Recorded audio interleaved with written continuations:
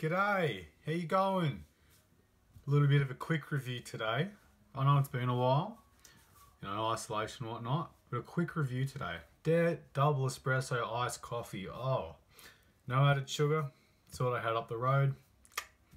Dare is a classic, alright?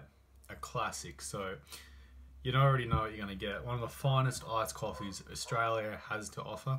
Let's give it a shake. Yep, just like that. It's pretty shaken up. Here we go. Ooh, nice frothy top there. Beautiful coffee aroma. That's what you want to smell when you're on the job.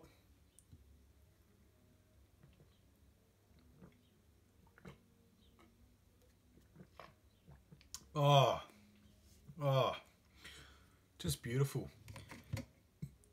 Perfect like coffee to milk ratio there. Gonna help you get through there the rest of the day.